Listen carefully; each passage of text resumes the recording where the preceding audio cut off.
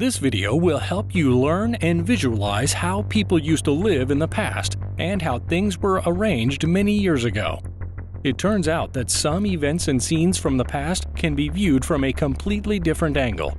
Here are some rare historical photographs that will completely change your perception of the past.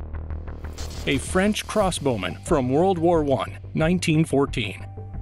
Crossbows were actively used in that war, primarily for lobbing grenades into enemy trenches. These crossbows could lob a spherical grenade weighing up to a kilogram to a distance of up to 125 meters. A contest for the most beautiful women's legs on the beach in Istanbul, Turkey, 1971. On April 28, 1988, the roof of an Aloha Airlines plane got torn off at an altitude of 7,300 meters, but the plane was able to land safely.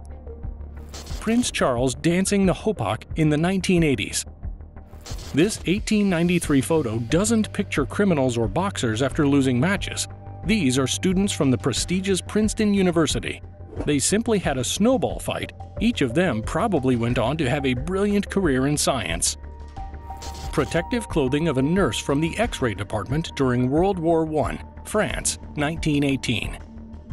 Objects that were used to cover facial injuries. French wrestler Maurice Tillet and American supermodel Doris Lee, 1945. Shrek was later based off of him. Women cleaning a giant replica of a Studebaker car, Chicago, 1934. It was probably the largest car in the world. In 1920, the concept of healthy habits was a bit different. Here, the athletes are casually sharing cigarettes during the Tour de France bicycle race. Women delivering ice in Lower Manhattan, New York, 1918. World War I broke out across Europe, and women began to take on tasks that were previously performed exclusively by men, from working in factories to transporting massive ice blocks to the front lines. The need for such work was obvious during the time when refrigerators weren't yet widely available. Back then, ice was distributed throughout the country by couriers, who transported huge ice blocks across the country on carts and trucks. The ladies in this photo delivered ice from the distributor to homes throughout Manhattan so that it could be used to keep the food cold. As refrigerators and freezers became more widespread, the company gradually scaled back its operations. Construction of the Berlin Wall, 1961. Understanding among the victorious Allies did not last long, and their relations became strained. The conflict escalated and eventually ended in the Cold War.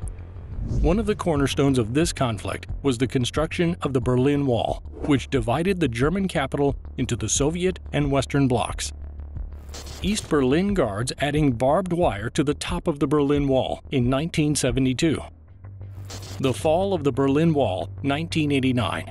The grim symbol of the Cold War, which had divided Berlin and the civilized world into communists and capitalists, stood for almost 30 years, until the perestroika came to the Union and the collapse of the socialist camp began. East German socialists lost power in the GDR, and on November 9, 1989, the wall fell to the joyful cheers from both sides. Girls playing volleyball on stilts at Venice Beach, 1934. Duchenne's shoemaker, who lived in the 19th century, French neurologist Guillaume Duchenne studied the reaction of muscles and nerves to electrical impulses.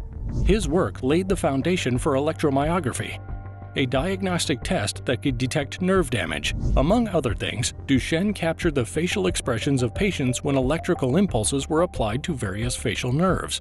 The problem was the long exposure time of photography at the time, which hindered such a procedure. However, Duchenne was lucky to have a middle-aged shoemaker with facial nerve paralysis at his disposal. In other words, if Duchenne managed to get some expression on the patient's face by applying electricity to a certain facial muscle, that expression would remain unchanged for several minutes until the muscle relaxed. This allowed him to make a high-quality long-exposure photograph. The doctor conducted over 100 experiments on the shoemaker, attaching electrodes to various muscles and capturing a wide range of facial expressions. The research, accompanied by photographs, was published under the title The Mechanism of Human Physiognomy. Through his work, Duchenne identified the function of several facial muscles and, in particular, revealed the mechanism of smiling. In 1958, Mao declared a campaign against sparrows in China, claiming they were eating all the crops. People took up the decree enthusiastically. They stood on rooftops waving rags. The thing is, sparrows need to rest every 15 minutes or so. But people didn't let the birds land, scaring them away by making sounds with rags and other devices.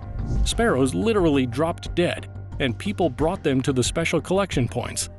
In just a few days, over 1 million sparrows were killed, and within a few months, they virtually disappeared from the entire territory of China. The following year, a terrible famine began, as caterpillars ate all the crops, making it difficult for the Chinese to feed their families. José Maifre and his legendary bicycle, on which he set a speed record in 1962. Accelerating behind a Mercedes-Benz 300 SL, the cyclist reached a speed of 204.73 km per hour. The record lasted for 20 years. Handcuffed prisoners using their legs to operate mill wheels in Yangon Prison, Myanmar in 1900. Painting of the Eiffel Tower in 1932. Physicist Harold Agnew holding the core of the Fat Man atomic bomb dropped on Nagasaki in 1945. It seems like an ordinary photo with nothing remarkable at first glance. Now look at the person in the background, in the left corner of the photo. Now look at the tanks in the right corner. This person is the unknown rebel who single-handedly blocked a column of tanks during the Tiananmen Square protests in June 1989. The identity of the rebel couldn't be established, but there is a theory that it was 19-year-old Beijing University student Wang Weilin. His fate is unknown. He may have been executed or imprisoned, or he may have escaped from the country. Rare shots of the frozen Niagara Falls in 1885. Although it was only partially frozen when this photo was taken, it froze completely only once in 1848 due to the water speed.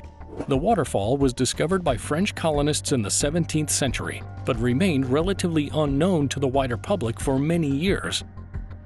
Annie Edson Taylor was the first person to descend Niagara Falls in a barrel. Annie planned to make a fortune with this unique PR stunt. She intended to go over Niagara Falls in a barrel on her birthday, October 24, 1901. Have you ever seen Niagara Falls without water? Do you know what happened to it in June 1969? American engineers temporarily dried up the Niagara riverbed near the falls for the first time in 12,000 years. They originally planned to clear the bottom of the falls of a massive amount of fallen rocks, but this idea had to be abandoned due to the lack of funds.